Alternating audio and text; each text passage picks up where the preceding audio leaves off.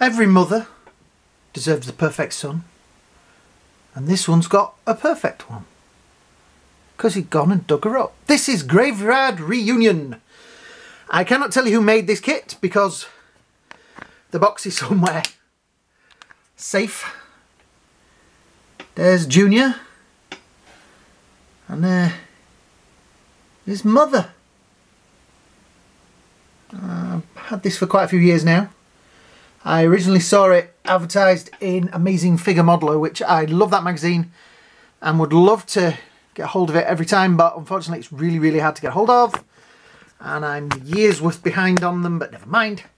But yeah, I just loved this kit. Bring it a bit close to you. It's easy to do it that way. There is.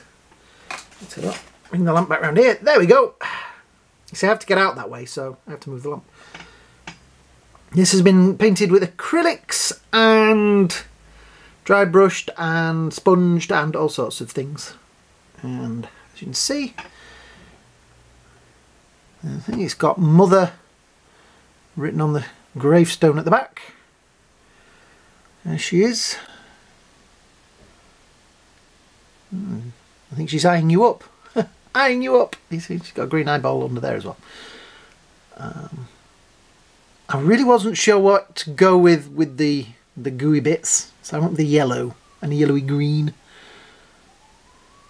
I thought red was a little bit too, because with this level of decomposition, she wouldn't necessarily be, you know, bloody. There is the words Graveyard Reunion, which I'm thinking of picking out again in white, make it a little bit more visible. There's the grass and his shovel. The back of the tombstone, which, yep, I didn't paint. I have a really bad habit for not painting the bits you can't see, because it wastes paint, and I'm tight. There you go. Here's with his socks. I went for a purple suit. I don't know. I love putting purple into my kits. I don't know why, but it's just one of those colours that I always try and get a little bit of purple in there now and again, if I can. That's the problem with painting ones that are based on like movie characters and things like that. You obviously cannot throw in purple into, say, the Predator, because the Predator has his colour palette. But I think there is a little bit of purple in there somewhere. You'll see when I show him off. Yeah, this was, you know, quite an expensive kit in its day, but I had to have it. I just thought it is so cool. It is, you know, ECW comics and things like that. His socks nearly match. Yeah, okay, it is kind of a Joker outfit, but I just thought the colours fit for this.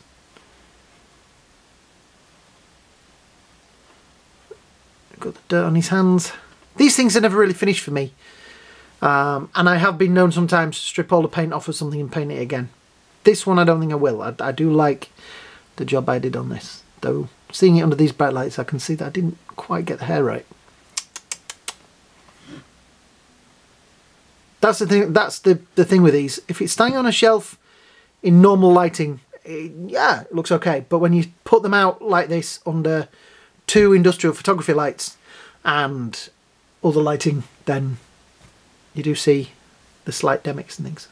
But yeah, that's just some of my work. Yeah, there'll be some more of these coming, because it is this is Halloween.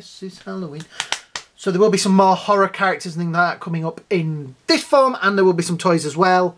I'm rummaging around. I'm trying to find my horror characters, and my dad is in the loft at my mum and dad's house, because that's where they live, because they're too scared to live around here, apparently. So yeah, keep an eye out for these.